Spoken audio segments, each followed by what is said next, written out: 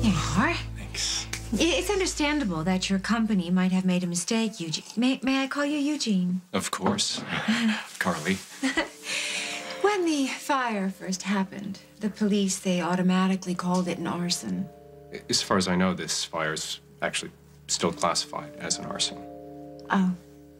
Well, that could be because Margot, Lieutenant Hughes, she's the chief of detectives. Perhaps she didn't call your company to give you the new information. What's the new information? Well, you know that I had just started Monte Carlo. The fashion design company, was it? Yes. That's so sweet of you to remember that, really. Anyway, I was trying to help this young man. He was very down on his luck. And he didn't have too much experience, but I gave him the job as sort of an electrician. You have a kind heart. His name? Gabriel Carras. He worked very quickly, and it's just awful to say. You can tell me. He's such a sweet kid, and he worked so hard. He tried so hard, but I think that perhaps he made some errors that could have led to the fire. Could this Gabriel Carras have been holding some kind of grudge against you? And what's the name of your partner No, again? Gabriel liked me very much. I mean, he was very appreciative. I had given him the job. He was very appreciative indeed. Carly, what aren't you telling me? Well, I suppose that you'll find out about Craig and Gabriel soon enough. But I want you to know something. Deep in my heart of hearts, I know for certain that this fire was an accident. What are you talking about, Mom? Who said the fire was an accident? You must stay away from us. Don't you take another step into this house. Gabriel, if he moves, hit him. I'm calling the cops. No, put the phone away. I don't know how the police would let him escape. He didn't escape. What are you talking about? Mother, he's on bail on my recognizance. Hello, Faith. Hi? What is going on? Well, apparently your mother has lost her mind, darling. She's brought the boy into the house, and now she's adding the convict father to the mix. Remind me to thank you for your hospitality. Wait, Craig is staying here too? Look, I don't care what he does, okay? I'm out of here. Gabriel. Gabriel. First Damien, and now Craig. What are you doing? Gabriel, please, can't you just give this a chance? How did you get out of jail? Lily just told you she bailed me. What about all the other charges against you? She pulled some strings, but that would have been impossible if you hadn't come forward and admitted that your story was a lie. That made all the difference.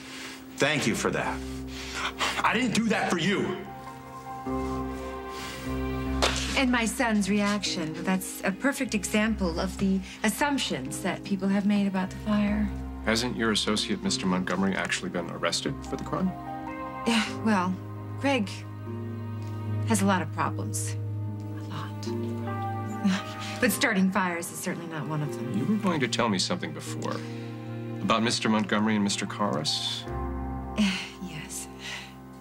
Well, it turns out that Craig is Gabriel's father. That's startling. And also proof of Craig's innocence. Then he is nothing if not a devoted father.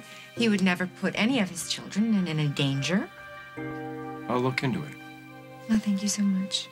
You're very perceptive, Eugene. I'm sure you'll see that it was an accident. And poor Mr. Montgomery can be freed from his awful cell. If it was an accident, we'll find out, Miss Tenney. Thank you. Thank you for your time.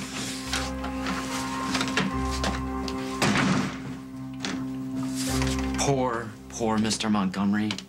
Since when? Since that's the only way to get the insurance money, Parker. Lying to the adjuster? I gave him another way of looking at things. Well, you know what, Mom? Even if this works and you do get the money, keep it. Okay, because I don't want it. Craig owes you, Parker. And he owes me. Well, if you didn't do it to help me, then why did you do it? I don't want to be a liar like you. I think there's something more to this. Does this have anything to do with Liberty? Shut up about stuff you don't know about. Gabriel, if there's one thing I do know, it's women. But if you don't want to talk about her, that's okay. I understand. I just hope that while we're living here, we can get to know each other better. That's all. I'm not staying here. Gabriel, please don't be stubborn about this. I know you resent me. Look, not everything's about you, okay? I was leaving before you even showed up. But now that you're here, yeah, I'm gone. Gabriel, come... May I help you? Yeah, I couldn't help but hear you calling after that young man. Is that Gabriel Karas? It is. Why? Would you mind giving Mr. Karas a phone call, asking him to come back here? Who are you? Eugene Milton, claims adjuster. My company covered the Monte Carlo building, the one that burned down. Yes, I'm familiar with that. What do you want with Gabriel? I have some questions for Mr. Karas. Well, I'm his father. You can ask me. So I'm wondering how much credit I have on this account. Ooh. Could we bump that number up a little? Increase the limit? Could you repeat that, please? I didn't hear it.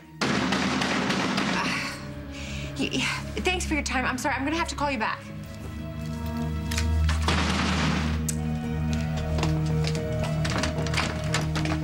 Did you finally find your get-out-of-jail-free card in your wallet?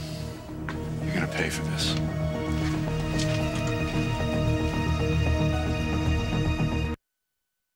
You sent that insurance adjuster to harass my son, to accuse my son. What? Did he say I sent him? Yeah, he mentioned your name. Well, I just told him the truth. You want revenge, you come after me, but you leave my son out of Oh, it. Craig, that's not what this is about. You know, forget it. I wanted to see Johnny grow up. I wanted to be there for him. I wanted to get to know Gabriel. I wanted to make up. Forget it. You got your revenge. What?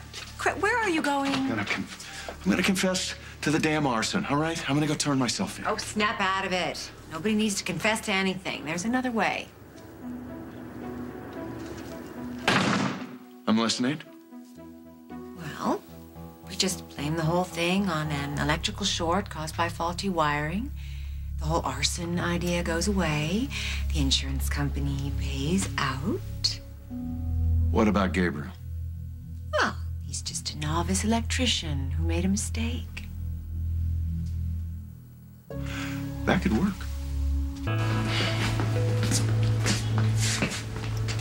Stay away from her, okay?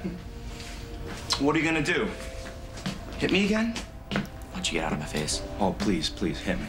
Because every time you do, Liberty comes over and kisses and makes it all better. Oh, really? See, that's funny because Faith told me what supposedly happens, but I can't believe it.